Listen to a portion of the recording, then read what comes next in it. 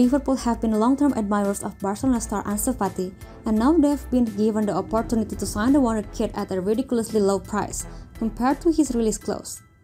Fati burst into the limelight as a 16-year-old from Barcelona's La Masia setup, becoming the youngest goalscorer in the Champions League history at the age of 17 years and 40 days after netting against Inter Milan at the San Siro.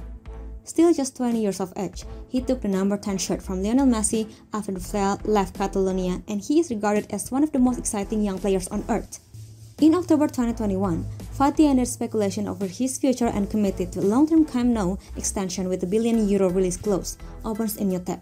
Yet the precocious Spaniard could still be leaving La Liga this summer, and there are plenty of suitors interested. According to Spanish outlet Sport, opens in new tabs, Ansu Fati could be available for just 53 million porcelain, some 947 million porcelain cheaper than his release clause. No less, with Barca president Joan Laporta admitting that the sale of one of his attackers is perhaps necessary due to the club's precarious financial position. "We cannot rule out the sale of an attacking player in the summer," he said. "When Memphis Depay left us, we could have signed a forward, but the economic reality is very difficult and we can rule out the sale of an attacker."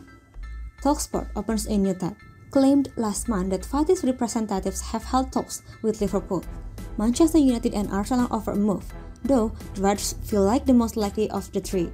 United have Marcus Rashford established at left wing with the likes of Alejandro Garnacho, Anthony, and Jadon Sancho as options out wide, while Arsenal have Gabriel Jesus, Gabriel Martinelli, and Bukayo Saka as their first choice attack, with Leandro Trossard, Eddie Nketiah, Emil Smith-Rowe, and Reiss Nelson in reserve.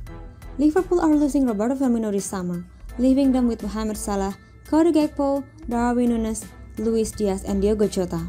With the latter two having injury-plagued campaigns, Fati could well provide ample cover across the front line. The only issue might be with Fati's own injury setbacks.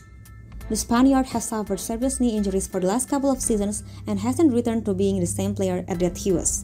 Whoever signs Fati would have to offer patience in his development.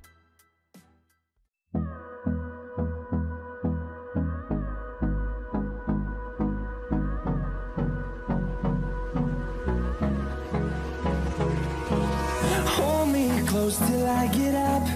Time is barely on our side.